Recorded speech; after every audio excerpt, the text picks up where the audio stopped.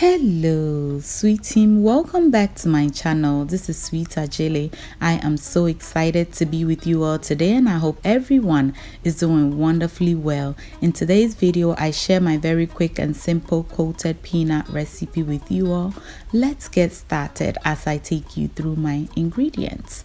Alright, so I have some salt, sugar, nutmeg and butter flavor, cornstarch, baking powder, all-purpose flour, egg, homemade roasted peanuts, and some fresh peanuts. So to begin, I'm going to go ahead and blanch my peanuts by bringing some water to a boil. To that, I'll add some salt and the peanuts. Let it cook for about 2 minutes, and we're just going to drain the water out and spread it on a tray to dry for about an hour or two. You could leave it under a fan and it'll be even faster. Next, in a bowl, I'm going to add my flour and cornstarch, mix it well and set it aside.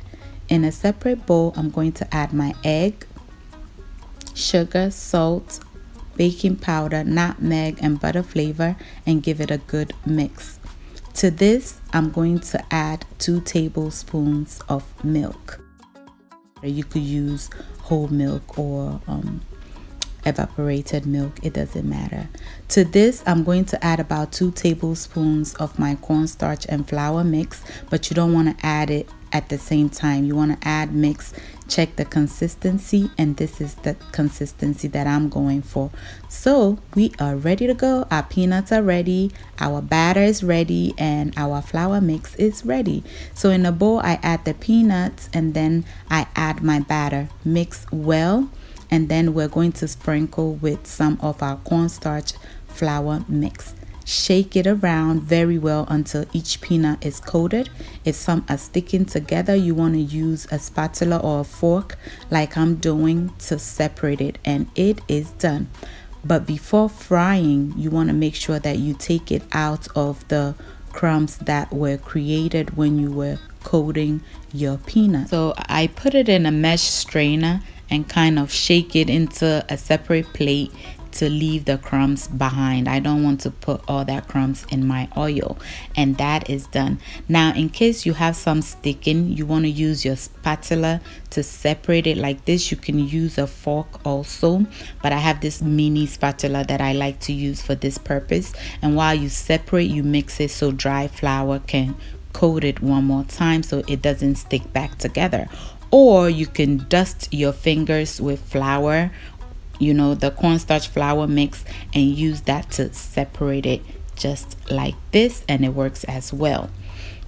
Now, if you want to do a second coating, you have to take it out from the crumbs again, because you don't want to just put your batter into the onto the peanuts with that crumbs.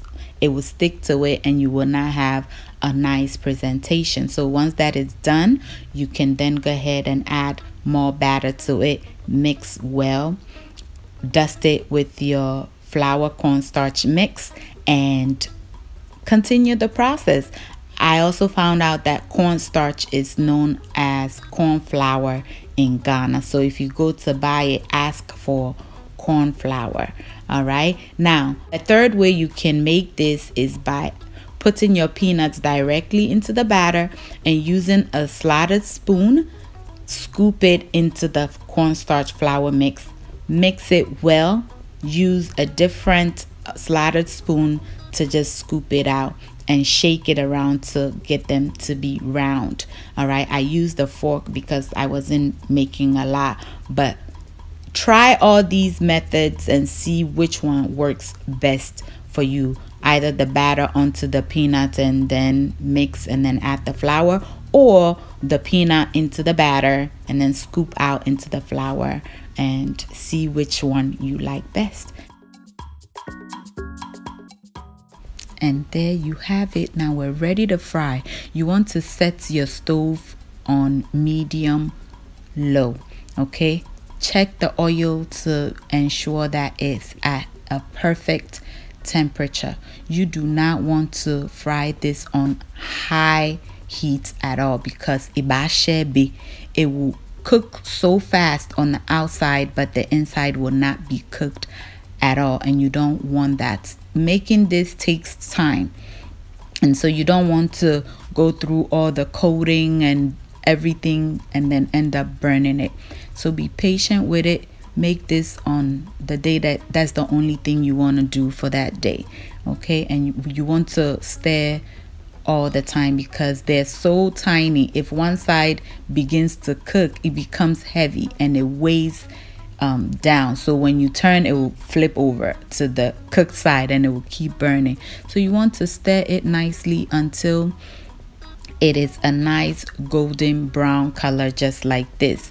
Now at this point, you want to begin getting it out of the oil and allowing the residual heat to continue cooking it, because once food come out of oil, it continues to cook, and if you cook it until your preferred brownness, it will get darker than how it was when you took it out. So I'm just going to get mine out and set it aside to cool completely, and that's it. Here I show you what happens when your oil is way too hot.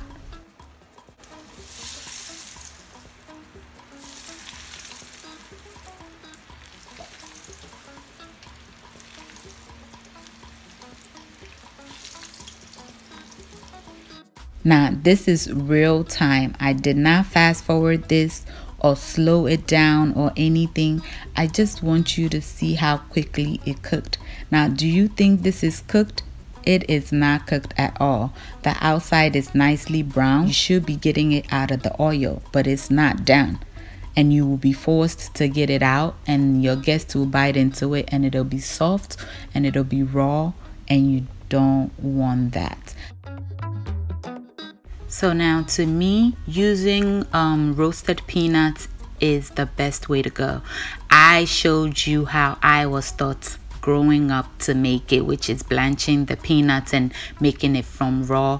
It's still perfect, it still comes out good, but to guarantee your crunch, you can go ahead and use roasted peanuts and skip the blanching part. And on your holiday table, wouldn't it be pretty to use this as a centerpiece? Because we enjoyed this most of the time with chips, Ghana party chips or savory ching ching. Make some, pair it together, and you can never go wrong this way. Thank you all so much for watching. I hope you enjoyed this video. If you're a new subscriber, welcome to my channel. This is Sweet Ajele. Thank you so much for subscribing, and to the sweet team, I love you all so much. Until I see you in my next video, stay safe, keep loving each other, and remember that the love of family is life's greatest blessing. And guys, ke unamini uchemi sweet mahabotu. Bye y'all.